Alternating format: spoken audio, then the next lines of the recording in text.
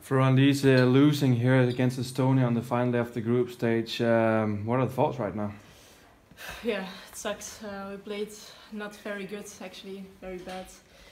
Yeah, it sucks because I think if we play well, then we surely it's 50-50, and so yeah, just I don't know what to say. What made the difference? Yeah, we made just too many mistakes. For them it was easy. They just had to kick the shuttle in and waiting for a mistake, and that's what they did. So it's 100% at our side that we lost the game. Of course, you guys are disappointed, but are there any positive thing at all to say today? I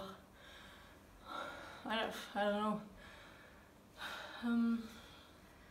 Yeah, I think in every set in the beginning we were like 50-50, but then you had again the mistakes, and I guess if we could keep the level up from the beginning of the sets, then it would be a lot closer in points and in rallies. But now it's just shit.